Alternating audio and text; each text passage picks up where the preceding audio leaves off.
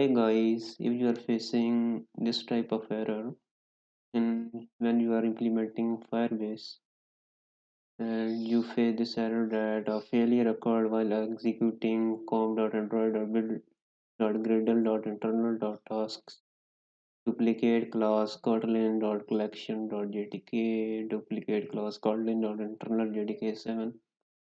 So you can remove this error by going to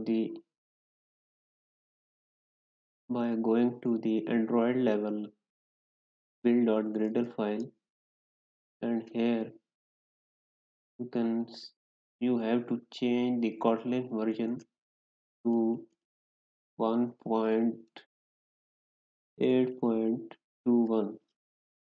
After changing the Kotlin version to 1.8.2.21, this error will be removed as I already changed this.